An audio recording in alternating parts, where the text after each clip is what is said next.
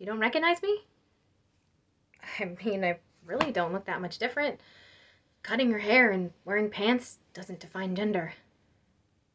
Although it does elevate you in the eyes of society, because masculinity is seen as strength and femininity is seen as vulnerability.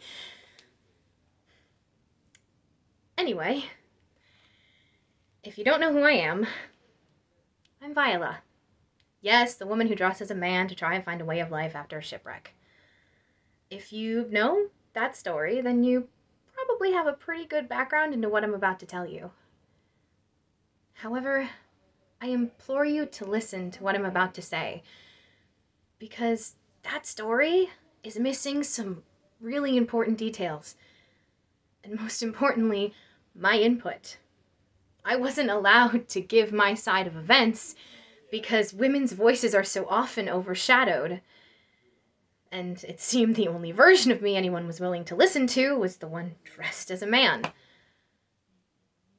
I could push as hard as I wanted to as Viola, but the wall never fell between me and the audience. I was stuck in someone else's storyline, saying lines that weren't in my true voice. I want to rewrite that story. I am here to set the record straight, and I hope that you will listen to my true voice.